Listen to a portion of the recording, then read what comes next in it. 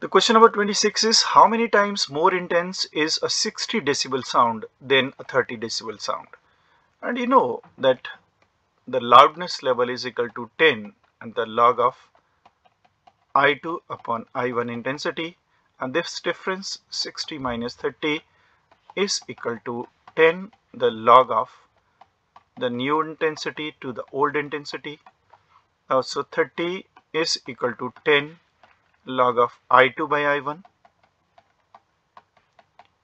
and so 3 is equal to log of I2 by I1, and using the definition of log, so if I remove the log, then I2 by I1 will go 10 to power 3. Therefore, I2 will be equal to 1000 times I1. So the new intensity has gone 1000 times more than this. Therefore, the correct option is option number 1. The question number 27 is the ratio of the intensity of the two coherent waves is 9:4. The ratio of the maximum to minimum intensity due to superposition of the waves will be. Now, the maximum intensity to the minimum intensity, the ratio is equal to the first amplitude, second amplitude whole square divided by A1 minus this whole square. Now, if the intensity ratio is given and intensity is proportional to amplitude square, so A1 by A2 will be equal to 9 by 4 root, and 9 by 4 roots means 3 by 2. So if I take as 3x, the second would be 2x, and this is equal to 3x minus 2x. So 3 to 5, 5 square and divided by 1 square. Therefore, the maximum to minimum intensity is 25:1. So correct option is the answer 2. The question number 28 is the consider a cylindrical tube of length 240 centimeter which is closed at one end. It's slowly filled with water such that the height of the water in the tube is increasing at a rate of 2 centimeter per second.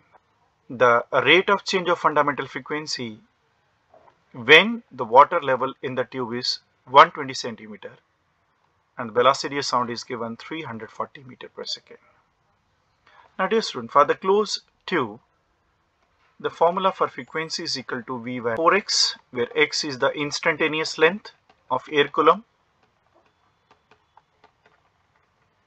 for the closed tube. Now he is saying the rate of change of fundamental frequency, that means dn with respect to dt you have to find. So dt of the v with the speed of the sound which is constant upon 4 and x.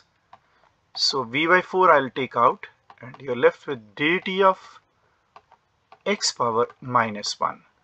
So this is v by 4 and x power minus 1 is equal to minus 1, x power minus 1 minus 1 minus 2, and along with dx by dt. This is the rate dn by dt. So I write here that dn by dt is equal to minus v by 4 x square into dx by dt. dx by dt is basically the rate at which this length is getting shortened, and that value is given to you in the question. And v you have given 340 meter per second. Instantaneous length is 120 centimeter and dx by dt is given 2 centimeter per second. So you have to fill the data here. Then dn by dt will be equal to 1 hertz per second. So the correct option to this is option number 4. The question number 29 is a man is standing somewhere between two cliffs. When he claps his hand, he hears at 2 echoes, one after 2 seconds and other after 4 seconds. Taking the speed of the sound to be 300 meter per second, find the distance between the cliff. And see, this is the hill 1 and here somewhere is hill 2. Now the echo is produced when the sound is reflected back, and let's say this distance is x. The sound goes and then returns back, and likewise say this distance y, the sound goes to distance y and then returns back. Now look at this time is given 2 seconds for going and returning, and this time is given 4 seconds when you hear the first echo. And see, it means 1 second is taking on this side and it is taking 2 seconds to go. And I write that x plus y, which is the width of the hill, is equal to velocity into time. And for x, it is the 1 second, and for y, it is 2 seconds, because 2 to go and 2 to come back. Now x plus y is basically the width between the valleys or the hills.